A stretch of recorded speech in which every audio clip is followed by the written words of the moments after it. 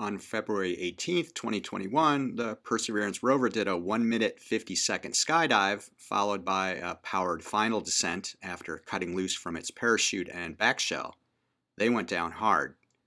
Now Perseverance has imaged the aftermath on this episode of Mars Guide.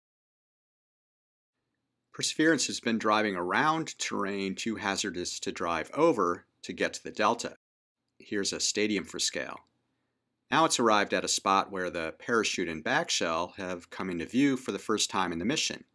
They're just part of the complex landing system needed to land a 1-ton rover safely on Mars. Parachutes alone have been landing spacecraft back on Earth since the dawn of the space age. This works because Earth has such a thick atmosphere, but the atmosphere of Mars is too thin, less than 1% the density of Earth's, to slow a spacecraft down to a safe speed. Using a parachute for part of this descent is still an efficient way to slow down before retro-rockets finish the job. At 70 feet in diameter, about 21 meters, Perseverance had a parachute that was the biggest one yet sent to Mars, thanks to being the heaviest rover.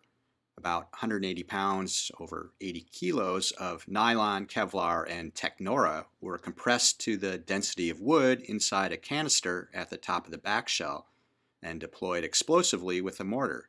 Here it is in super slow motion during a test on Earth. And here's the actual deployment on Mars in super slow motion from one of the uplook cameras on the backshell. The pattern on the parachute is a code created by engineers at the Jet Propulsion Lab that spells out "Dare Mighty Things," a sort of motto for JPL, and also the coordinates of JPL in Southern California.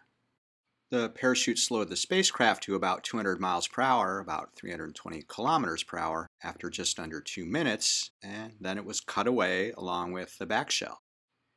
Even without the load of the rover and its jetpack, the backshell hit the ground with enough force to make a spray of regolith and eject some pieces of hardware.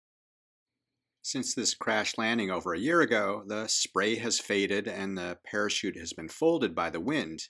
This would be easy to do on Earth, but it takes high-speed winds to create enough force in the thin Martian air to lift the heavy parachute. This also happened with the parachute of the Curiosity rover. On Sol 400, Perseverance arrived within view of its parachute and backshell, which is just visible enough in this navcam view that it could be targeted with the zoom lens of Mastcam Z on the next Sol. The peak of the backshell is visible, looking noticeably red, presumably from dust. Here's Mars Guy for scale. The rest of it is hidden in a trough in the topography. The shape looks different now, probably because it was crushed during landing.